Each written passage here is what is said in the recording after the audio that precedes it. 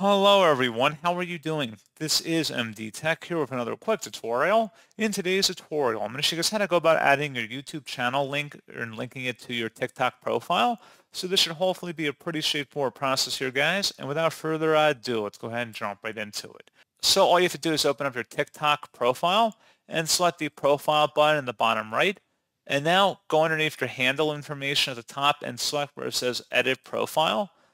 Under links, go ahead and select where it says add. Select the YouTube option.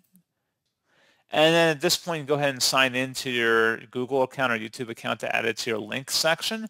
However, if you're not comfortable directly linking your Google or YouTube account through this option, you can just copy and paste your YouTube URL for your channel and then go to where it says bio and then select that option and then just copy and paste it into here.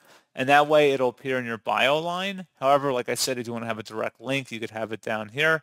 So pretty straightforward process on that. And as always, thank you for watching. I do hope I was able to help you out, and I do look forward to catching you all in the next tutorial. Goodbye.